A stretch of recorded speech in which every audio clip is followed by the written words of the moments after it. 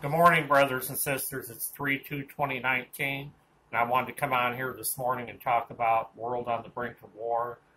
And I particularly want to talk about the conflict between India and Pakistan right now, and also all the talk we're hearing about Venezuela, the United States invading that country to oust their current leader, Maduro.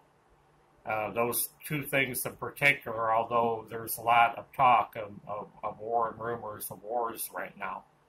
On the thing of India and Pakistan, I saw a video that was discussing the effects that I guess they have a few hundred nuclear weapons that are the size of the weapons that were detonated in Hiroshima. And if a certain percentage of those weapons were detonated in a war between those two countries, that within 2 weeks the smoke would circulate around the earth and cover the whole earth from those detonations. And eventually the smoke would rise 20 to 50 miles above the surface and stay there for years. And this would cause crop loss and failures, which would eventually, between the loss of crops and food shortages and starvation and the initial detonations in the countries, would cause the loss of about 1 to 2 billion could die as a result of the war between India and Pakistan. And then in the situation in Venezuela, I saw where the U.S. Was amassing troops on Puerto Rico, and I saw another photo and another video thumbnail of the troops amassed in Venezuela on the beach, facing towards Puerto Rico, anticipating U.S. invasion, not unlike what happened in Grenada back when Reagan was president.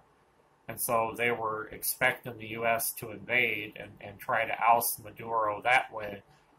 But I also heard that the U.S. was going to get the Colombian army to oust Maduro, and then I saw a video that was talking about an explosion there at the Colombian border. They were throwing Molotov cocktails and stuff around at the border there, and that Venezuela had sealed off the border there at Colombia. They're like sealing off the borders between their nation and the other countries that are surrounding them.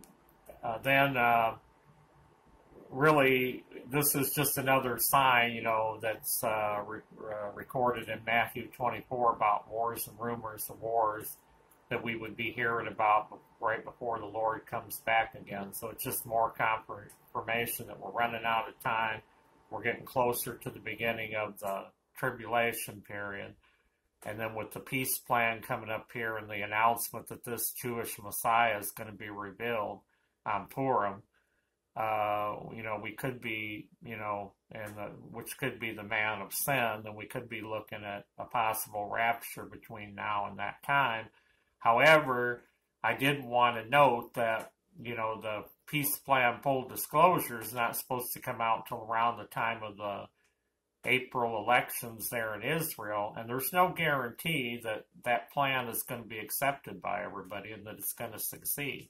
It's still a matter to be seen, and so everything is open as far as I can see, even though the signs are there that could be pointing to a possible for the man of sin to be revealed in Daniel 9:27 to come to pass. We're just going to have to wait and see how things unfold. And there's also, I was also told by the Holy Spirit that this whole thing with the Antichrist is more complicated than most people understand, and that the only way somebody is going to understand it is and understand any secrets as to how things are going to develop is going to be if the Holy Spirit reveals it to you, because it's obviously going to be on the surface very confusing and not easy for people to just figure out what's going to happen and in advance, or because all the bases have been covered or something. There's going to be a lot of deception in regards to the subject of the Antichrist, and we'll cover that in future videos. Then the Lord also revealed to me the personal prophecy for the channel, and also for other channels as well. It won't just apply to this channel, but I don't think it's going to apply to a lot of channels. So we're going to be talking about a very small number of channels on YouTube. The Lord will be revealing secrets of the enemy between now and the rapture. And he gave me some scriptures to read to you in regards to that. And the first one is from the book of Jeremiah, chapter 33 and verse 3. Call unto me, and I will show thee great and mighty things which thou knowest not. Jeremiah chapter 11 and verse 18. And the Lord hath given me knowledge of it, and I know it. Then thou showest me their doings. And then in other translations, the word doing from the King James Version, they translated into plots or plans. So thou showest me their plots and plans. And that's what he intends to do between now and the rapture on a very small number of YouTube channels where the people are truly chosen, called, and anointed, and full of the Holy Spirit, and where you're going to be hearing the truth and only the truth and nothing but the truth. And he also gave me in regards to this Amos chapter 3 and verse 7, surely the Lord will do nothing, but he revealeth his secret unto his servants the prophets. The lion hath roared, who will not fear? The Lord hath spoken, who can but prophesy? Who can really truly prophesy true prophecy except the prophet that's truly called by the Lord, or the watchman that's truly called? That's the only place that you're going to hear the truth here on YouTube, on ministry channels. And lastly, to mention the super soldier Syrian rebels. I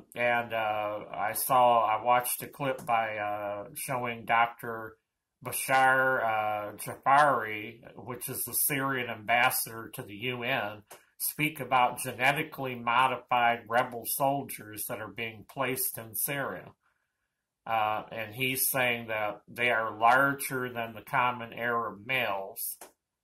And the main concern and issue that the Lord wanted me to bring forth on that story was that Christians are being slaughtered by these ISIS soldiers. So we need to research that.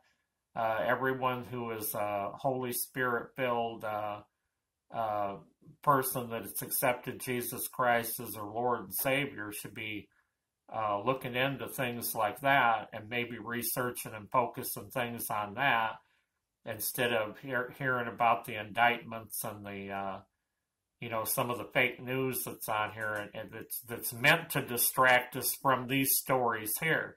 Because also these super soldiers are supposedly been reported here in different states around in the United States as well. And so I think that's something that people should look into and research. And also, in regards to those sorts of things, just that seeing a video about Trump pushing the biometric ID chip implant system here in the United States, they're going to implement it. He's publicly announced it.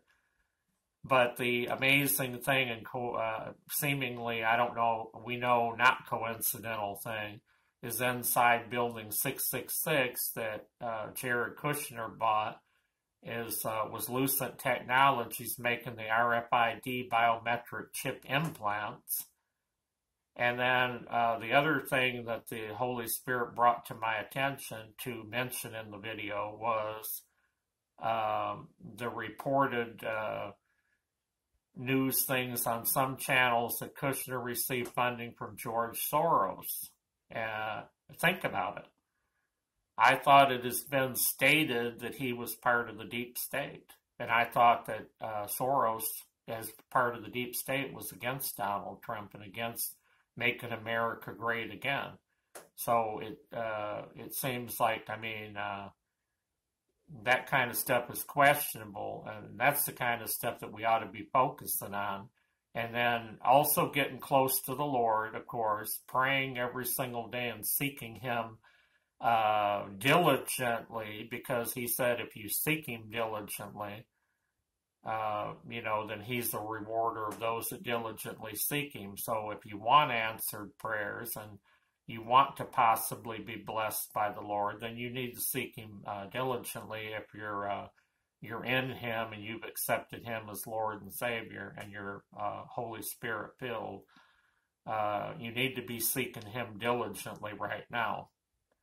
And lastly, I just want to say, as always, that I'm quoting John 8:32, and that's what this channel stands for. And he told me that in the year of 2019 that I had a mountain full of messages to deliver to the people.